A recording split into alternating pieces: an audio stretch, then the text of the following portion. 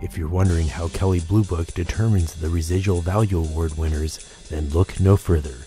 Of course it involves data, but guess what else influences them beyond the data? We have a database that contains literally millions of auction transactions.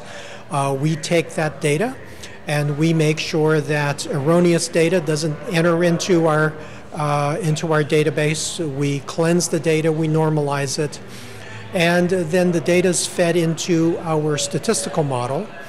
The statistical model will generate a forecast of what future used car values will be based on the historical data that's loaded into the model.